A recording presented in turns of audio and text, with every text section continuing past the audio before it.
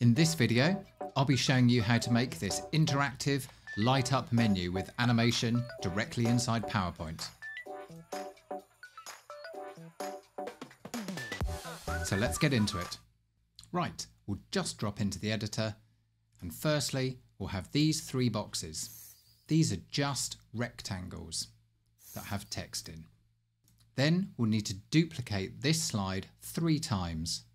That's one for each of the highlighted interactive boxes. So we'll press Ctrl D, Ctrl D and Ctrl D.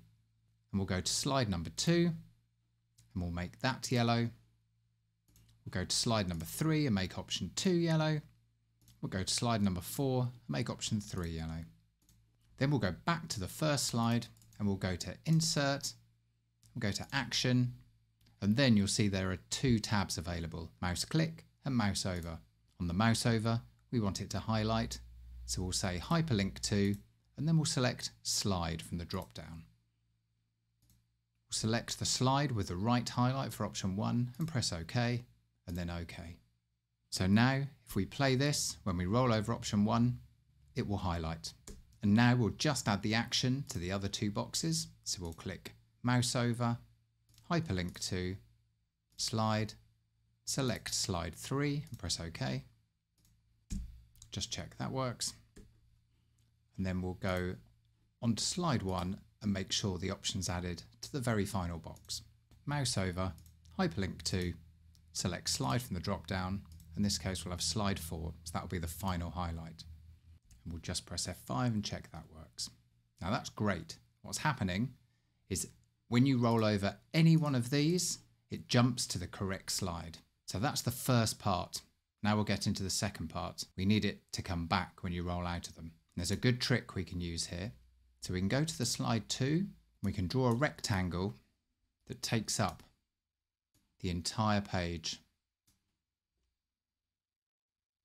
And now we can click Action. And when you mouse over this rectangle, it's going to go back to the first slide, the main menu, which is slide 1.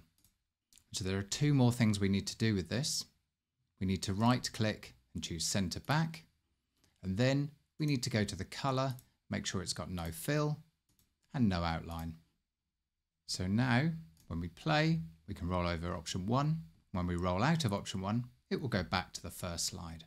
We need to now click on this invisible area that you can roll over and press Ctrl C, and then make sure we paste it in and send it to the back of the other 2 slides. Ctrl V to paste. Right click, send to back.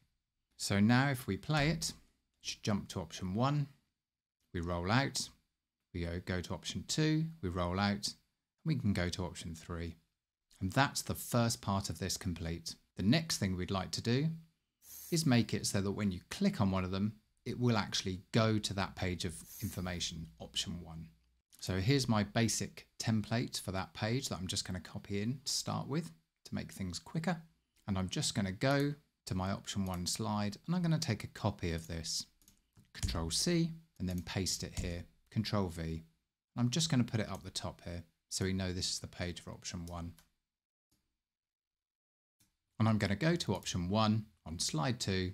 I'm going to say Insert, Action, and I'm going to make sure that when you click on that, it goes to my information slide, which happens to be slide 5. So now option 1 should work when clicked on.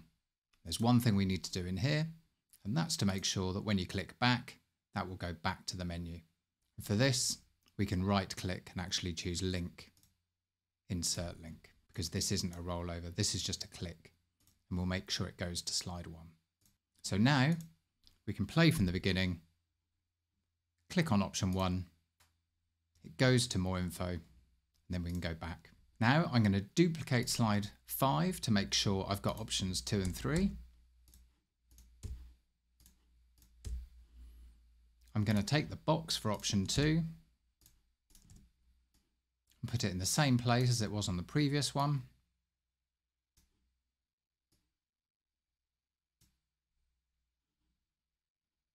I'm going to take the box for option 3 and put that on the slide.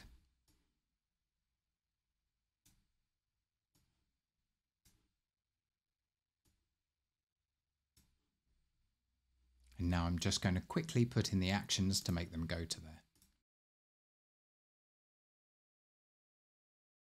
Great.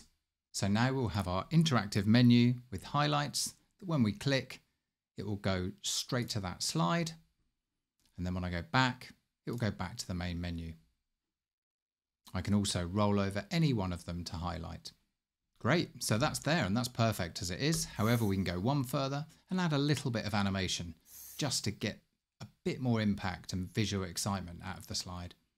So if I select slides 2, 3 and 4 and then put the morph transition on, I'm also going to take this duration down very small, something like 0.10.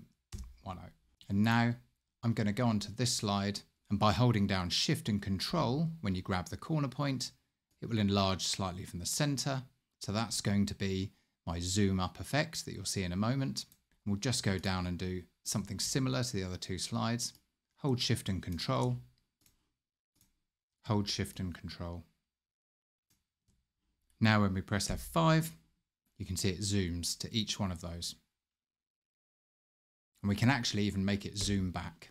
And to do that, we make sure that we put morph on slide 1 and put the duration the same as it was on the other two, which is 0.10.